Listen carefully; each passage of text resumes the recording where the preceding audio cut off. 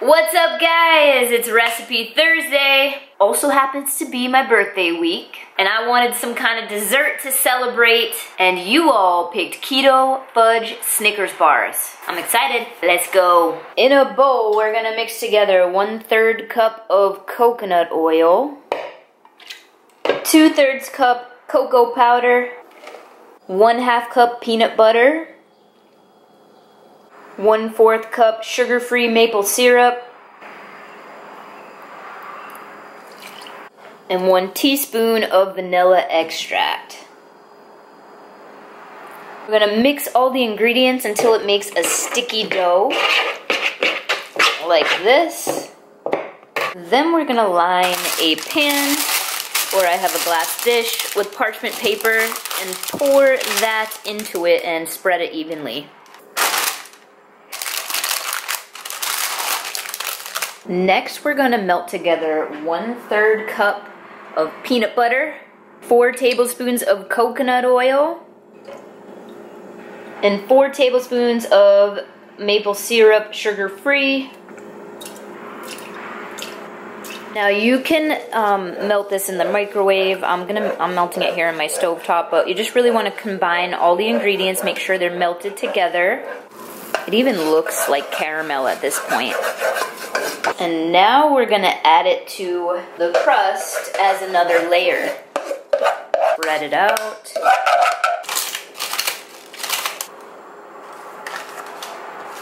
Next, we're just gonna stick this in the freezer till it's firm. And while that's firming up, we are going to make the coconut cream layer. We're gonna add 1/2 cup of peanut butter, 3/4 cups of coconut cream, 2 teaspoons of monk fruit, and 1 teaspoon vanilla extract.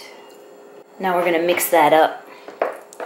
Now only use the creamy part of the coconut cream. You don't need to use the liquidy part.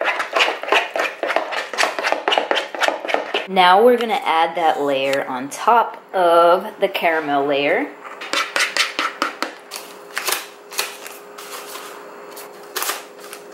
And we're gonna put this back in the freezer to firm up.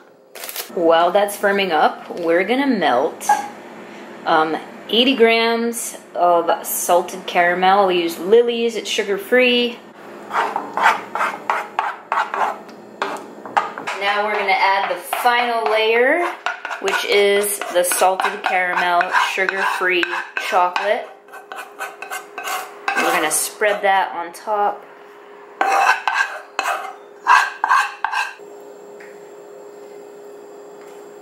We're gonna top it with some nuts of your choice. You can do almonds, you can do pecans, peanuts. I only had walnuts, so we're gonna do that. And then we're putting it back in the freezer to chill. Holy crap, that is good. Dude, it tastes just like a Snickers bar, but it's sugar-free and 1.5 net carbs per serving. All right, so the entire recipe will make 16 servings, so do that what you may. So freaking good, highly recommend it for like a treat. Keep it in the freezer, absolutely freaking yes, 100%, really good, simple and quick to make, and I'm telling you, it tastes just like it, to me anyway. So that's it, I need to go bring those somewhere else so that I don't eat the entire batch in my freezer. But yeah, 2 thumbs up. All right, and that's it for Recipe Thursday. Now remember, I'll be back here next week with another Recipe Thursday. You get to vote over on my Facebook like page on Monday to decide which recipe I'm gonna make, so make sure to follow me there. And don't forget to hit subscribe, because I'm coming back here every week with a new recipe, sometimes throughout the weeks with some other fun stuff, so make sure you're following along, knowing when I am releasing stuff. And that's it. I hope you guys have an awesome day, an awesome week, and I'll be back here again next week. Until then, peace.